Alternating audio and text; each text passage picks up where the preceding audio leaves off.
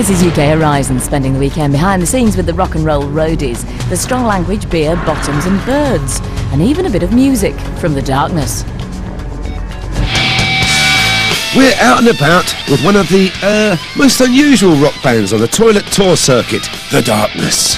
They're a sort of ZZ Topless, and they're off on the road to Reading, but Roadie Tom has f***ed up big time and could get shown the red card.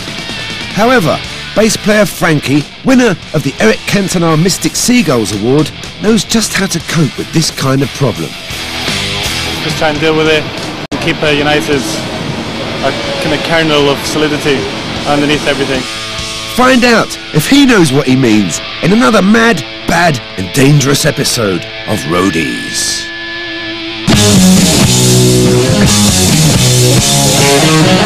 Another town, another place, another girl, another face, another truck, another race. I'm eating junk, feeling bad. Another night, I'm going mad. My woman's leaving, I feel sad. But I just love the life I lead. Another beer is what I need. Another gig, my ears bleed. We are the road. It's 12:30, and in the street just around the corner from Pentonville Prison, guitar heroes The Darkness and their crew are collecting their hire van from the strangely named tour gear company, Matt Snowball Music. Hello there, I'm Pedro. I'm the sound engineer for The Darkness. I do the front of house. At the moment we're just picking up the van, and from now we're going to go to Hackney, pick up all the gear, and we're going to Reading. This is the man with the keys and the job of getting the band to the gig on time and in one piece. I'm Tom. I am, what am I? I'm roadie, driver, guitar tech. We're going to Reading. I'm not sure exactly what we're doing. Do you know what we're doing? Yeah, we're doing a gig. Oh, we're going to do a gig apparently, yeah.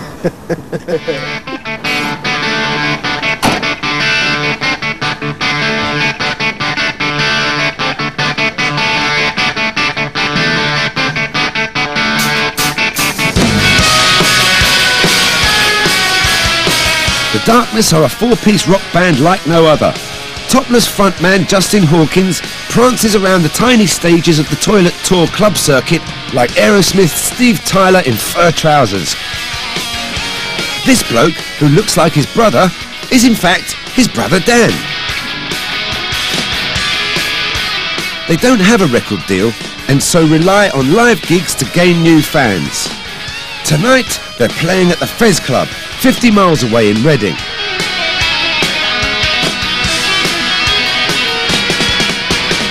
First stop of the day is to pick up drummer Ed.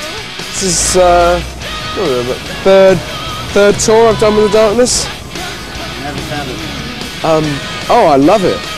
Yeah, they're hilarious to hang out with. I'm a musician myself and I've worked with Ped in the studio quite a lot, and he sort of roped me in.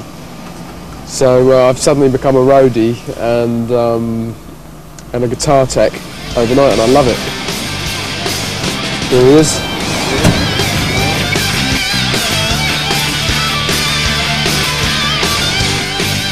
Like every good tour bus, this one is fitted out with a video player to amuse the band through the long hours on the M40. Sadly though, there's only this one dodgy looking video to play.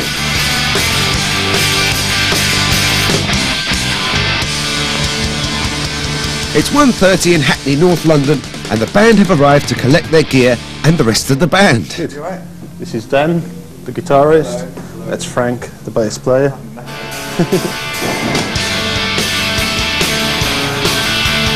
At this level on the rock and roll food chain, loading up the gear is a DIY affair.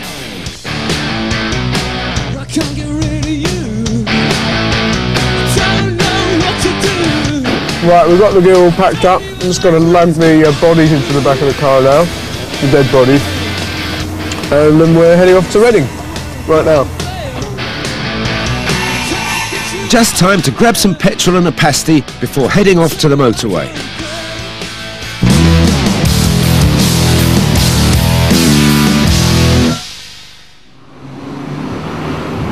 But 400 yards down the road from the garage, the van grinds to a halt. It turns out that filling with unleaded petrol was a bad idea, especially as it's a diesel van. Well, I just thoughtlessly filled the tank with what I would normally put in my car. So yeah, I unleaded fuel in a diesel tank. Yeah, I mean, I'm just hoping that I haven't damaged the engine or caused any big problems other than a delay in getting to the gig. Tom decides it's a good time to panic and runs off back towards the petrol station. This is hilarious. He's coming back. He's back 2 minutes later when he realises he's no idea what he's doing and joins in a spree of frantic roadside mobile phoning. That's who? Just 100 yards up the road. Diesel injection van. Can you tell me where that is? Well, yes, actually, I put petrol in a diesel. The road. You call it Sue or the AA? Yeah, Sue. And we got 1.5 hours to get to Reading. Mare Street.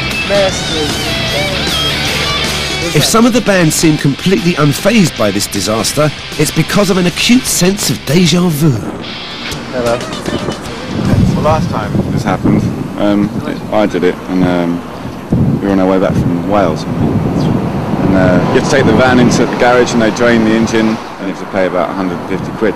The thing is, when I did it, I realised, I just turned it on. Just I turned it on, I realised that I'd put a shitload of petrol in the diesel engine, but so luckily it didn't go for the engine, but we've just driven up the road, so I think it's gone into the engine, which could mean us losing our 500 quid deposit on this van. And we filled it to the top, which is about 70 quid or something. It's always when we go on the M4 or A4, or head for the A4. It happened in Swindon last time, but that was a different scenario. It was putting diesel in a petrol van, and it was an old van, so.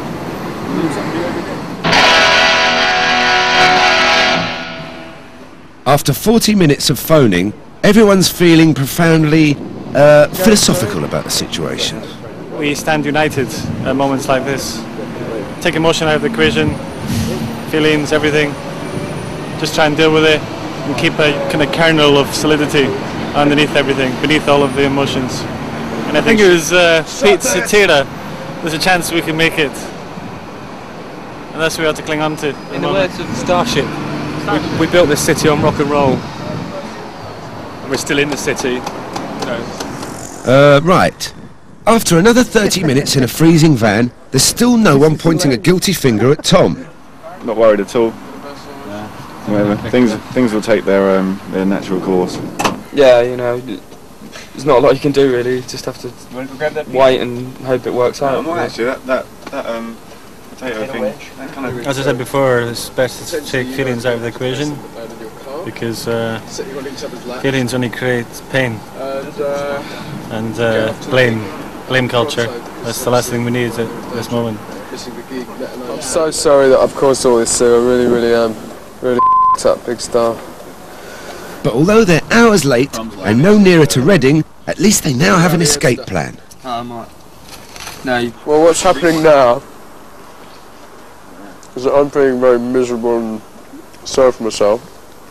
The guys are sort of a mixture between really relieved that they're missing soundcheck and don't actually have to bother doing it, and feeling really bad that they're not going to be able to get a practice in because they're not sure that they're going to be very good for the gig. I'm joking. Yeah, so looks like there's a new van coming,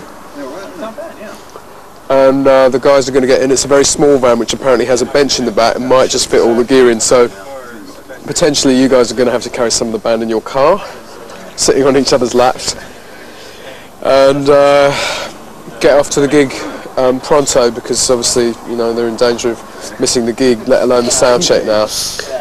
And I'm going to stay here with this band and take it to an AA registered garage and get it siphoned and sorted, and then get it back to the van depot, and then go home with my head hung in disgrace.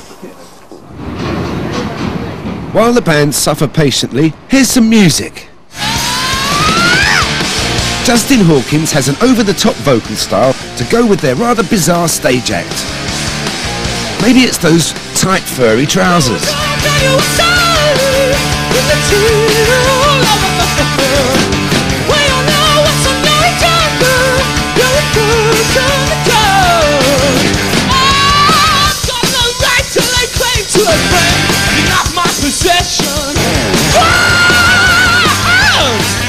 It's 4 o'clock.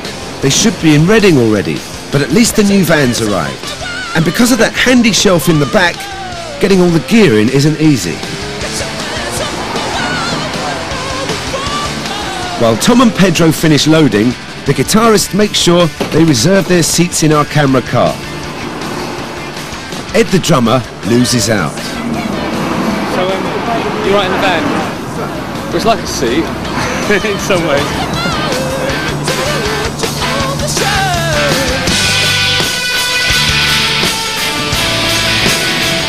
I've truly stuffed things up for them today, but you know, hopefully it'll have a happy ending. Already 2.5 hours late, and with the London rush hour to do battle with, will they make the venue in time? Find out after the break. We are the road.